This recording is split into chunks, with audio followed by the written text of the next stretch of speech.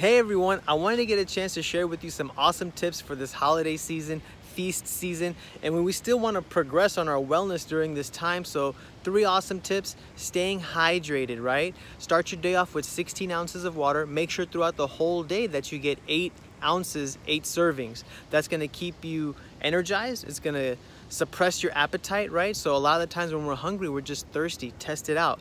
Also, drinking vegetable juice, cold pressed vegetable juice. There's a brand called Suja, a blend called Uber Greens and Mighty Dozen. It's gonna fill you up with the right stuff to detox your body, to give you more energy, give you more clarity. And another tip is to eat more vegetables. We, during this time, go for, like, if you're a meat eater, turkey, ham, all that good stuff. And the sides are good too, but make sure you have more vegetables. So 3 easy tips: hydration, vegetable juice, and eating more vegetables. 3 easy things you can do.